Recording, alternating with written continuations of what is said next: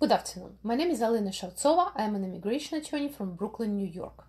In today's live Facebook presentation, I would like to provide you with very important update regarding public charge rule. You may have heard that recently United States Supreme Court allowed the rule promoted by the Trump administration to be implemented, to go into effect. So let me tell you a little bit about the history of the rule and what happened. Basically, the public charge rule as a ground of inadmissibility has been in the United States laws for years. But previously, until recently, it has been satisfied when a person, an immigrant, would show, somebody who's applying for a green card, would present an affidavit of support by the petitioner. And usually it would be a family member in the United States. If the family member would not have sufficient income, then the showing would be satisfied by a joint sponsor's income. And previously, most forms of Medicaid would be excluded as a benefit that would prohibit somebody from coming or becoming legal in the United States. The current administration decided to change that. They announced a change to the rule in August of 2019. Saying that starting from October 15, 2019, new regulations would come into effect that would concern almost all petitions by people who would like to receive a green card in the United States or would like even to change status or extend their status in the United States, non-immigrant status. Of course, the rule was not met well in the legal community. There was a lawsuit. According to that lawsuit, a federal judge stayed the implementation of the rule,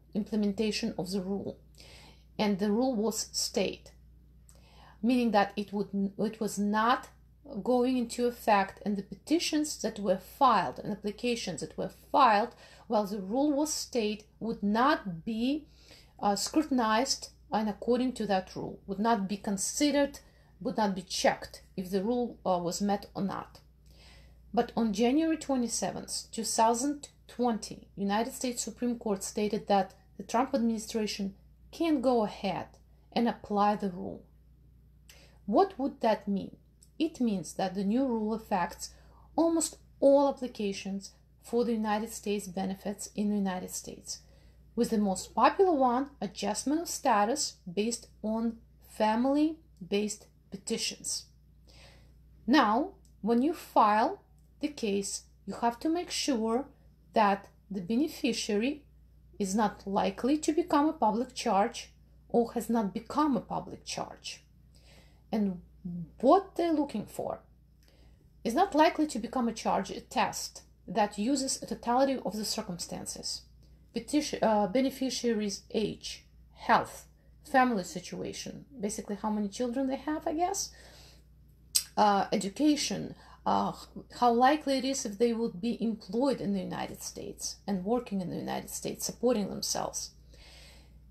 And then they see if the person has become a public charge. What do they look there? Well, here they're going to be looking at the receipt of those public benefits.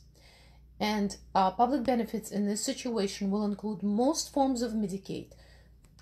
Emergency Medicaid is excluded, so would be excluded the benefits received by children under 21, pregnant women, and women who gave birth within 60 days after the delivery. Those benefits would be excluded. But all other benefits, SNAP, housing assistance, cash assistance, if the person was receiving those benefits for a prolonged time, and they're looking at the past 3 years, and if the benefits were received for 12 months, the person will be found to has become a public charge, and they will be inadmissible. They will not receive a green card. Okay, so they stated, USCIS stated in their recent release that they will be applying this rule to the petitions and applications that are going to be filed starting on and after February 24, 2020. So now you have about 24 days to file your case if you do not want to be scrutinized under this rule. It's very, very important. Why? Because first of all, it's going to be a new ruling. We do not know how hard they're going to go after the people, right? What they're going to do. According to the information that I received from lawyers talking to USCIS, they stated that benefits in New York, like essential plan, should not be considered to be that benefit that's going to basically take you over the line when you're going to be recognized as a public charge. But remember, most forms of Medicaid will be that problem, that will cause that problem. So my best advice would be to basically review the situation very carefully before you're going to be filing your case, not to waste your filing fees, and not to get yourself into another situation.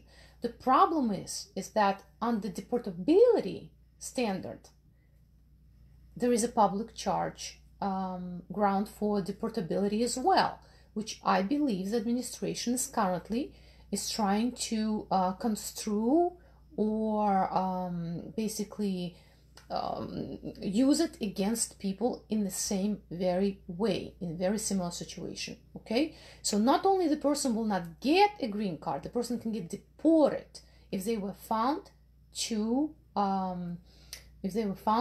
have become a public charge. So that's the very important update for now.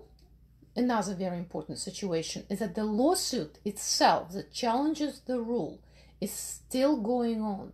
It's just that the rule was allowed to continue while it's still going on. It means that there is a chance that the rule may be cancelled, even though I personally believe there is a very small chance about that. I hope that the rule may be modified to exclude health insurance, because basically it forces immigrants to stay without health insurance. And specifically here there is a problem of uncertainty, because the rule states if the program is partially funded by the federal government, it will cause a person to become a public charge. And many programs are partially funded by the federal government. So we will see what eventually they're going to be eventually they're going to do about that, how they're going to do, because I don't have any official statistics on public benefits, but what I believe the problem that many immigrants may have in the United States, because the United States by itself does not really provide a lot of public benefits like some European countries. It's a health insurance. So we have to have very clear guidelines as to which forms of health insurance, especially because under Obamacare there are so many of them now, like essential plan, various levels of it, which forms would be a problem. And as I said, as of now, they say that essential plan will not be, and that's something that is widely used in New York at least. So this is an important update for now. You can read more about specific benefits, to which forms the public charge rule will be applied on our website, www.shaltsova.com. Thank you.